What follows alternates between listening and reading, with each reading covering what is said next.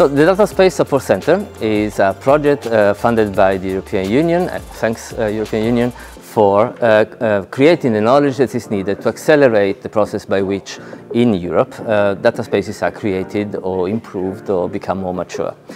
We have support in the name, which means that you actually can ask for our help, and we are required to get back to you and try to do our best to address your needs. What we learn in the process also becomes what we call the blueprint and other assets that are available publicly for you to reuse and build your work upon. Well, perhaps you just don't know that you actually can ask for our support. What we do is not only collecting the knowledge you need in the blueprint and the other assets we offer to the public, but we also want you to actually ask, make those questions. In the end, we want to address the kind of needs you have.